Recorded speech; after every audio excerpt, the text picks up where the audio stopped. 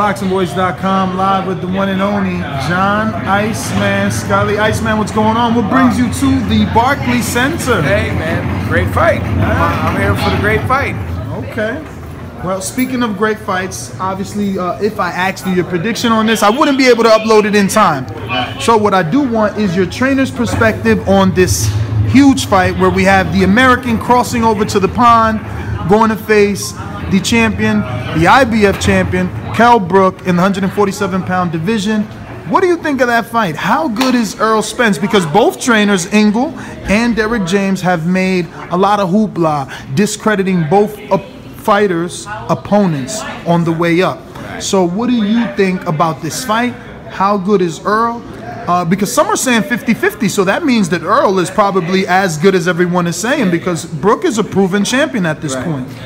I believe Errol Spence is very, very good, and I think he's abnormally strong for the weight. But I'm going to tell you something that I thought about, and I've heard no one else mention this. This is going to be the telltale, this is the most important aspect of this fight. When I saw pictures, like a week before the fight with Triple G, Kell Brook was so strong looking and so big. And I was saying, wow, you know, he may not get out-muscled as easily as we thought. You know, he really packed it on. Now he's got to take it off. Is he going to take it off the right way? Many guys have put on weight very well. Roy Jones being the most obvious case. He put it on very well, took it off not well, and it ruined his career. He's never been the same since. Kell Brook, how is he going to lose all that muscle in the time frame that he has and still be super effective like he's going to need to be against a guy against Errol, who I think is, again, abnormally strong for the weight class. So if he doesn't, if Brook doesn't lose that muscle, he's not losing weight, he's losing muscle. If he doesn't do that properly, I think he's going to be in big trouble. Being as though that is enemy territory, is Errol Spence going to need a knockout? Even though he fights in that style and he's been basically getting his fighters out of there, is he going to need it in the United Kingdom? Sheffield, actually, the very hometown of Brook. Right. I think so. Yeah, it's you know, it's just the way boxing is. But they're smart people. You know, Derek James is trainer, smart guy.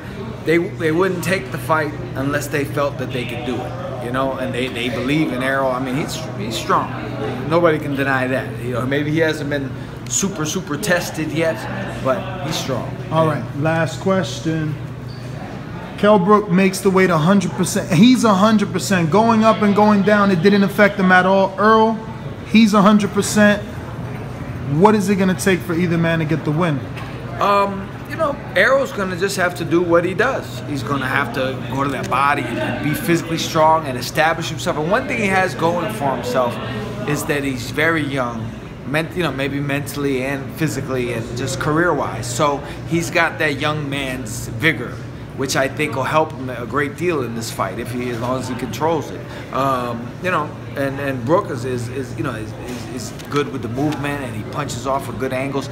I think it's going to be a tough fight for both guys. Errol is going to, you know, he's stepping up. He's stepping up in a big way. I don't know who I'm going to bet on, to be honest with you, just because of the intangibles. If Errol is as good as he looks, and if he transitions to that level, I think I would bet on him.